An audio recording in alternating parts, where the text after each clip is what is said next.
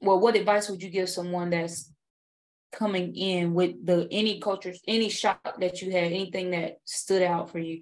What is some information that you would provide to someone who say coming in next week or coming in tomorrow? What's something that could help them with this transition?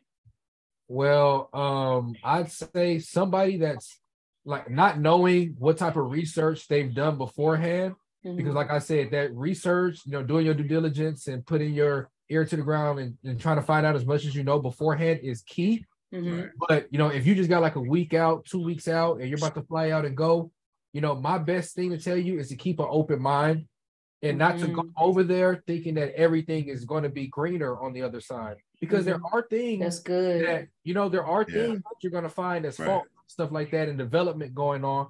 But it's development means that it's just improving. So you don't look at certain things. Don't go over there and just think that, oh, everything is so great, I'm going to go over there and become a millionaire instantly. No, you got to go over there and do your work.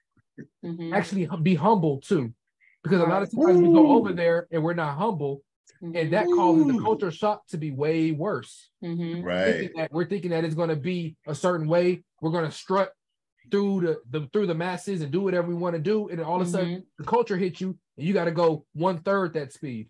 So you got to really be logical about it. So basically what I'm saying is, in a nutshell, go over there with a logical standpoint and realize all the situation that you're going into.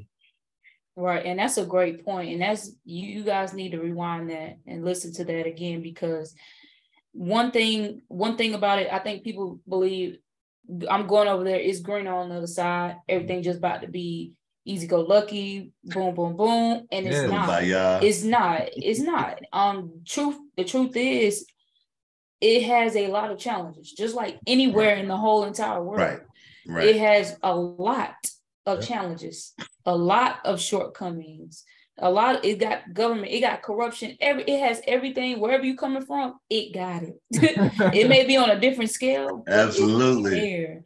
So the culture shock, like for myself, like you were saying about thinking you're gonna move off fast, you not. They stopped me super quick. And it's not that you go over there thinking you're about to, take over the world or anything. You just going, like for myself, I can just speak for me. Like I went over with a helping mindset to just give.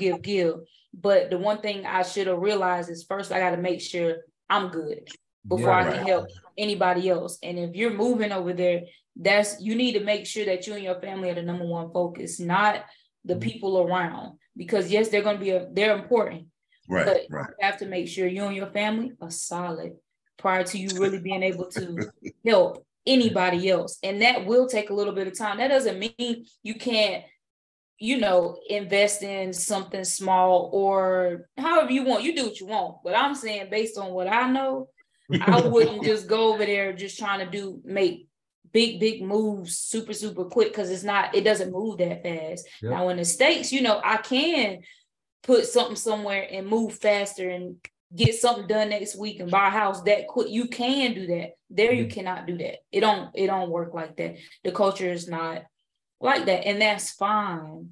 The thing is, that's fine, but just don't go there with that mindset like, I'm about to go save the world, and I'm about to, like Adam said, I'm about to be a millionaire. Well, hold up, wait. I ain't saying none of that's not gonna happen, because it will happen in due time. But allow yourself to enjoy this journey, because it is a journey. Your destination is not once you get there. That's just when the journey begins. Right. Absolutely. And you know what, Cree, if you don't mind, for those people that's joining us late, just reiterate the topic that we're talking about right now. And we're talking about how the diaspora deal with the culture shock of the repatriation to Gambia.